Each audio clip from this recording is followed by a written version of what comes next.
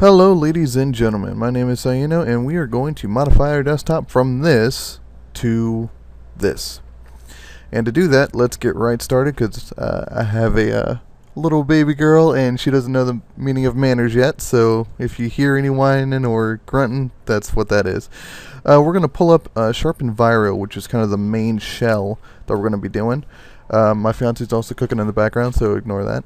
But this is no longer supported. And I'll have a link to the download. We'll just go ahead and click download here. Click right here for the download Sharp. I'm going to kind of move quickly, so hopefully you can rewatch the video and see what I'm doing. And we'll just save that. Don't want to save it twice. Save that. Okay, there we go. Then we want to get ROCKETDOCK. It's actually free. We're just going to go ahead and download it right now. I'll have links to that as well. Then we're going to need a RAINMETER. Go ahead and get the beta version, 2.3. Save that. Now we get on to the art stuff. All of these are from DeviantArt, and I'll have links to them. This first one is from Neo. It's called iBaked, and it's going to be our theme for Windows. I'm going to save that. Next one is a token icon set from BRZev. They have a white and black variant. I'm going to go ahead and download that. Now, these are just the things I'm using. You can certainly look and find other things to make the desktop look the way you want. We're going to get the Eclair cursor pack from Magnum Hearted. I'm going to go ahead and download that. And RAINIFY. RAINIFY is for RAINMETER. It's actually an add-on. We're going to go ahead and download that.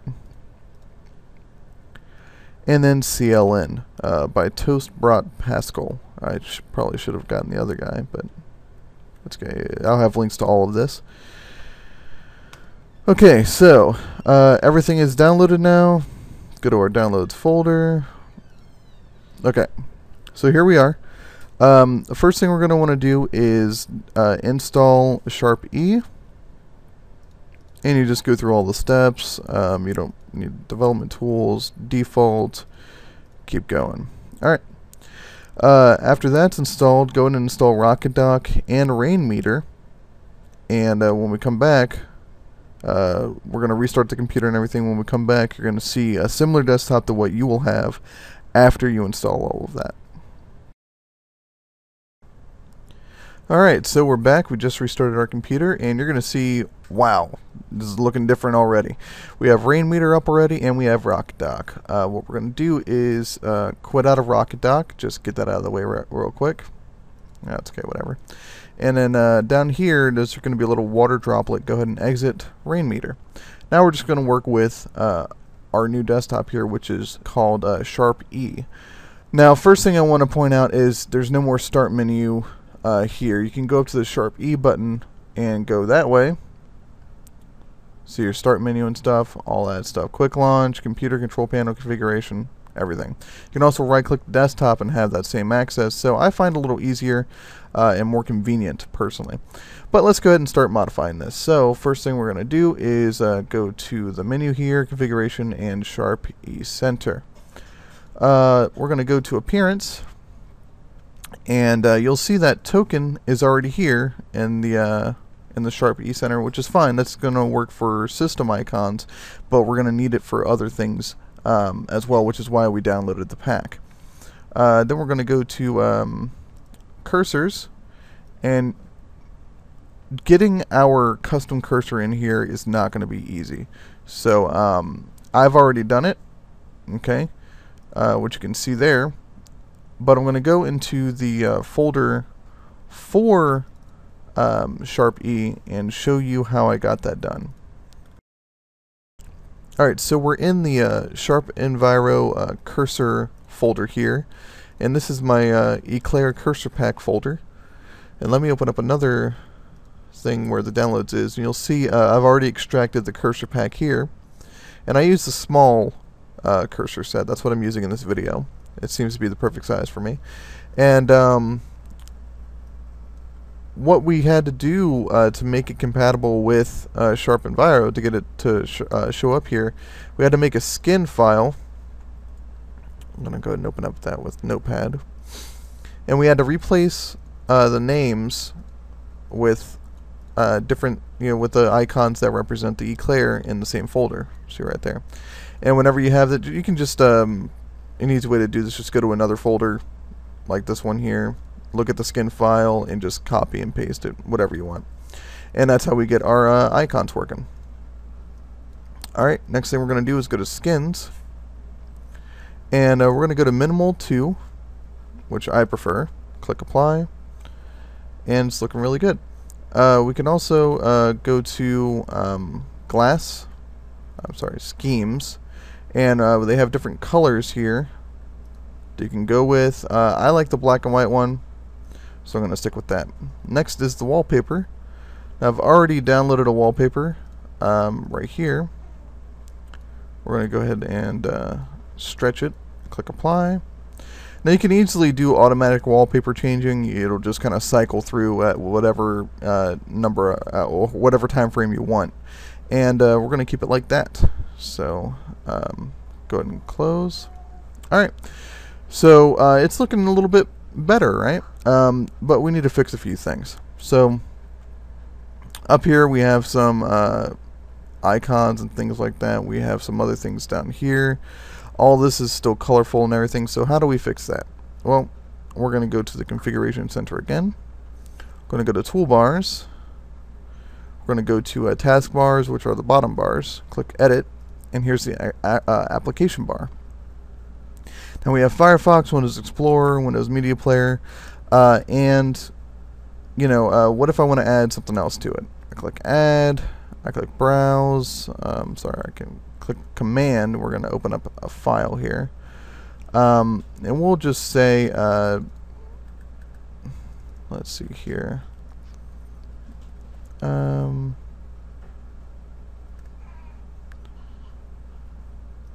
iTunes. We'll just say iTunes goes there, and we'll use a shell icon. That's fine. Add it. Alright, cool. So now iTunes is there, and we can use it whenever we want. I'll show you how to change those icons to more appropriate icons or custom icons for the operating system, but for the shell. But what about these colorful icons over here? We'll do the same thing. Go to Sharp Center. I apologize for my daughter. Okay, and then taskbar, or actually system tray.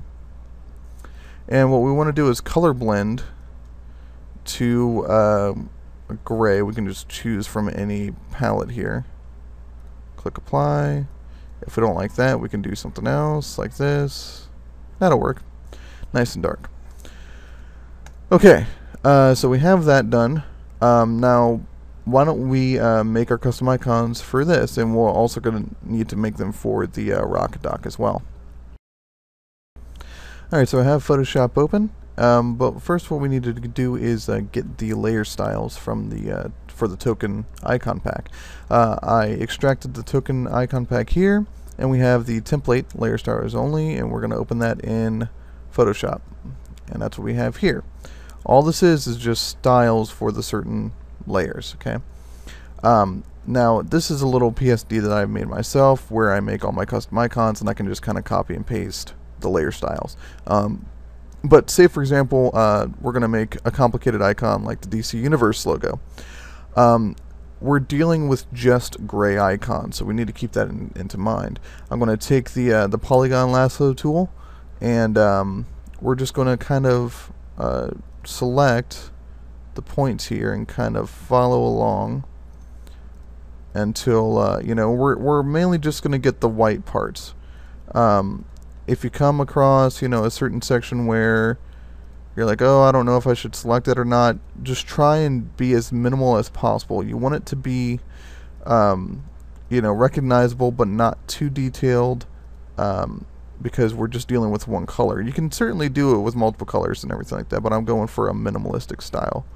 But I'm going to finish this up, and then we'll come back to it when it's done so you can see what the selection looks like. Okay, so we have the selection done, and what I'm going to do is get a previous icon I've made, like this tribes icon. Select the base color, and just fill it in. with the paintbrush tool. Now you see how that works? Now we have a flat icon. Now I just need to copy the layer style from, we'll do this one. This was the EverQuest one. Copy layer style, and then right click and paste layer style. And there we have it. We have our icon. And you just save this as a PNG, and we'll be able to use that. Okay, so that's how you create custom icons. Now I've created a bunch for these here, and some of these actually come with the icon pack. So what we're going to do is we're going to fix those icons. We're going to go to toolbars, bottom bars, edit, application bar. Okay, and the first one we're going to do is Firefox. Got a custom icon, token light. We can go with PNG, which is fine. Okay, internet and Firefox. There we go. Click apply, and it changes it. So I'm going to do the rest of these, and we'll come right back. Alright, so we're done changing all of our icons on the bottom left, and I guess what we're going to do now is bring our attention to the top right. Now these are media controls, and this first button here lets you choose which program these buttons will control. I'm going to go ahead and set it to iTunes. And then we also have MS Paint link and a command prompt link. To change those, if you want to, because I know I would, but I'm not going to change them right now. But go to toolbars, top bars, click edit. You want to go to button bar, click edit again, and then you just modify them there. But now let's get to the RAINMETER. And this can be a little more complicated. This is going to be more of what you're doing when you're setting up stuff. What we're going to do now is start installing these little themes here. So go ahead and install RAINIFY, apply the theme, but don't launch RAINMETER after install. We'll do the same with CLN, uncheck launch. And we'll do the same with the rings, uncheck launch. Alright. Now we're going to right click and open up RAINMETER again. Right click the icon and click manage. So now we have a bunch of stuff here. We're going to click on rings and click load, and bada boom, there's our rings style there. Alright, that's starting to look pretty cool. We're going to do RAINIFY now. RAINIFY and Illustro are the default sort of things. We can load up system to keep track of our system options and things like that. We can do recycle bin, a whole bunch of different things. But go through and see what you want to do and enable them, and I'll get all the ones I want up, and we'll be right back. Alright, so I have all of the RAINMETER things open. I have all my feeds here.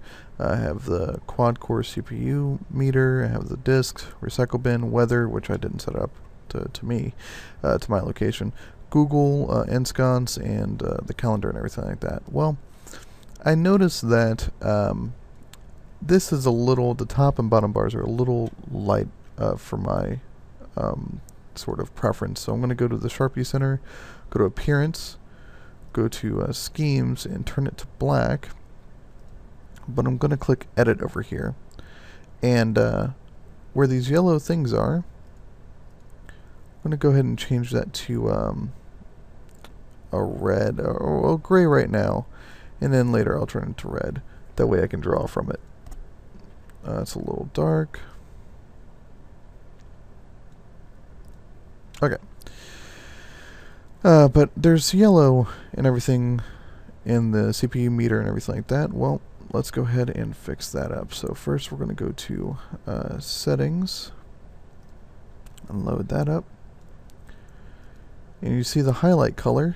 We're going to change that to red, but we're going to make it a 204 for red, just so that's not too dark, and we can see it a little better. Alright. But you see the disk isn't changed, everything else is. That's because we went to a different thing here, disk 2. We're going to edit this, and here, you know, we're getting into INI files and everything like that, but what we want to look for is we want to look for a yellow color, which it should be right here, and turn this to 204, turn this to 0, and click Save. And we're going to right click and refresh that, and there we go, we have red. And if you need to, pause that and go look at it again. It's no problem at all. We'll go to rings, and we want to change this predominantly white ring to red. So we're going to do that. And what we're looking for is copy one of these. We're going to make a color C, and we're going to turn it to 204, 0, 0, and we'll take that out. And we're going to save this, and now we're going to look for anything with color 1 or color B. It's color B as well. There's color 1. There's a round line. So we'll go ahead and change this to color C and see what that does. Refresh it. And that's what we wanted. Alright. So now we're going to put up our little media player here. That's going to go right there. And it's actually going to hook up to iTunes, as you can see here. Okay, and I'm just going to decline that for now. Then we're going to put up a little slideshow. It's under RAINIFY. Load that. We're not going to modify it or anything right now. We're just going to put it up. Alright, now we need to change our theme for Windows. Because as you can see, whenever I open up a thing, it doesn't match anything else, and you can see these windows here are going off of the Windows theme. So what we want to do is go to our downloads, and we're going to want iBaked and extract that. Going to go in here, and we're going to open up the README. Okay, now for visual styles, it says that we're going to need this program VistaGlass. Now I installed VistaGlass, and just a warning, it is going to install like WeatherBug and other things like that, but I'll go ahead and open it for you right now. And you want to click patch the system files. This will not be highlighted if they're not patched, so you just click that, it'll patch them, you restart the computer, and you'll be good to go. Then you want to put the theme folder in the Windows Resources theme. Okay, and so what we do is we go into the theme folder, we copy all of this. Okay, go to our C drive, Windows, Resources, Theme, and then we just right click it right here and paste, and you can see all of them are already here. Now we want to change the way it looks. So we'll go to Control Panel, we will go to Personalization, and we want to change. Now keep in mind that this will change the background, but we want to change it to iBaked 3 and Calibri. I like Calibri, but they have different font styles for you. Alright, now we're going to change our wallpaper back. Go to Sharp Center, Appearance, Wallpaper.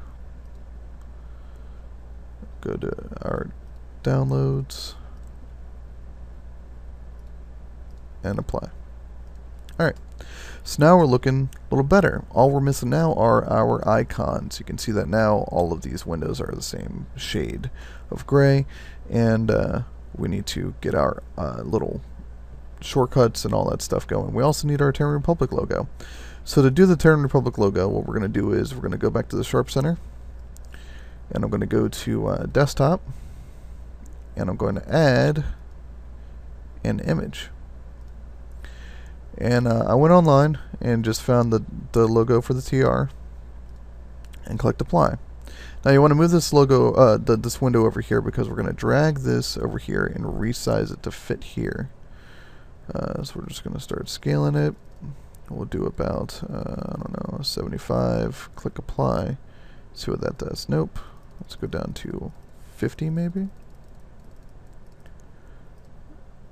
And that's pretty much it. Alright, so we have our Terran Republic logo. We have most of our stuff. Now we need to get ROCKETDOCK open. So let's get ROCKETDOCK open. Alright, so we have ROCKETDOCK open, and this is definitely not working with what we have. So we're going to go to dock settings, and first thing we're going to do is change the position to the bottom, center it somewhere over here. Looks good. Okay, so that's our position. Now we're going to go to style. Now the style I like for this particular look I'm going for is very minimal, just white bars. Okay, that's all it is. You can get more themes and everything like that by clicking get more, and you can change how everything works, but that's what I like. Also the behavior, I want bounce whenever I click on something. And then for the icons, I want no hover effect at all. I just want it to be very static. I like that, you know, static look. Now the next thing we're going to want to do is start editing the bar here. So I'm going to delete this item, delete that item. For the dock settings, I'm going to go to right click it and click icon. And you'll notice that none of these icons really fit, except for these two, since I changed those manually. To change those, you actually have to go to the ROCKETDOCK folder, the icons folder, and replace them manually. But what we're going to do is go to our little place where we kept all of our icons. Okay, token light. Alright. So now we have all of our icons here, just the folder we can draw from.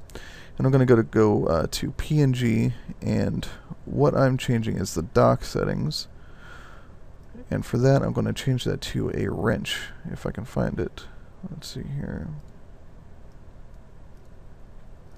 Alright, there we go. We can change that to a wrench. Now, for other things like this, you know, say we want to put all of our games on here.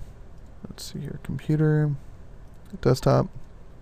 Say like, hey, I want Steam on here, I want Tribes, I want League of Legends, I want mIRC, I want Maya, you know, and say that's all the stuff we want right now. Well, this isn't very organized, so what we're going to do is we're going to add a separator. Okay. And we're also going to keep our documents over there. We don't need this or this. And we'll do this. So we have our IRC stuff there. We got Maya here, and you can play with this, you know, more and everything. But now we're going to start modifying these icons. We do the same thing for Steam. We're going to go to, let's see here, our communications and internet, and there's a Steam logo there. Now some of these I've made myself, which, you know, we've already gone over on how to do that, so that should make it easier for you to make too. Now I'm going to finish modifying this bar, and then when we get back, I'll show you how to get finished up and how to use this now. Okay, now for SOE games, you can see I have a whole bunch of launch pads here. What I want to do is, first off, I want to change the name to Vanguard, because that's what the path says the game is for. Vanguard. And then I want to go to get my icon. Now there's two different icons I tried making because I didn't know which one would look better. You can see here, you know, sometimes you gotta try different things to see which one's going to work. This one obviously looks better, so I'm going to click OK, and it's now changed to Vanguard.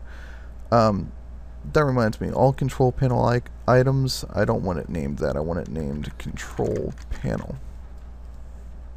And there we go. I'm going to do this for the rest of this, and then show you how to set up the slideshow, and then I think we'll be good. Alright, so now all of my icons are finally set up. And, you know, if you don't like where the position of this is, you can always, you know, kind of adjust a little bit more. You're like, you know what, that looks a little better. Yeah. And then we have the slideshow, which I kind of want it more center. If you hover over it, you'll get a little wrench over here at the top right. all we want to do is just browse to the folder that we want the little slideshow to come from. So I'm going to go to Planetside, and I should have a wallpaper here. Yes, I do.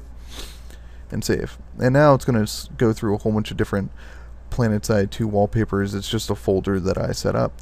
Now, if at any point I want to open up the picture that I see there, I just click on it, and it'll open right up, and then I can go through them all. So that's how that works. So now, how do we actually use this desktop? Okay, first off, this is the media player. Whenever you open up a certain program or something like that, and you have it on the applications bar down here, this is where it will minimize to. So it's a really nice way to keep it nice and simple. For example, if I open Mozilla, since that's taken forever, and I minimize it, it's minimized at the bottom left. So it's not going to be a toolbar down here or on the taskbar here at the bottom. If I open up, say, TeamSpeak 3, and I minimize it, well, it's going to minimize to the taskbar, but you can see how it's here at the bottom right there. There's also window previews built right in, so that's always nice. Decline that.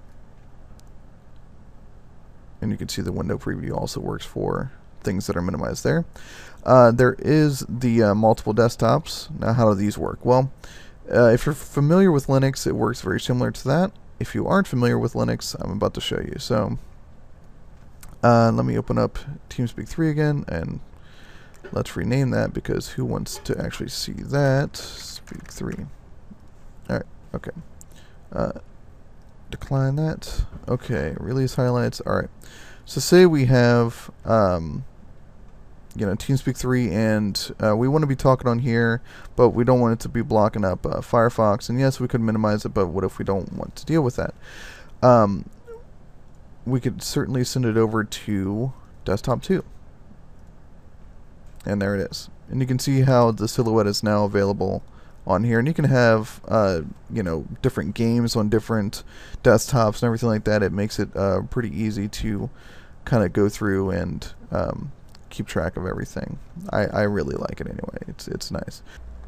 And then over here we have our RSS feeds. To change the news feed, you just click the little wrench there, and you'll be able to choose the URL RSS feed for all 4. Then to open up a news post, you just click one, and it'll open it right up. There you go. And that's pretty much it. Customize it the way that you want. This is just how I have things set up. I hope this really helped you. And if you have any questions, I'll do my best to try and answer. But hopefully, you can get the desktop that you want with this tutorial. Thanks for watching. I'm Sayino. Take care.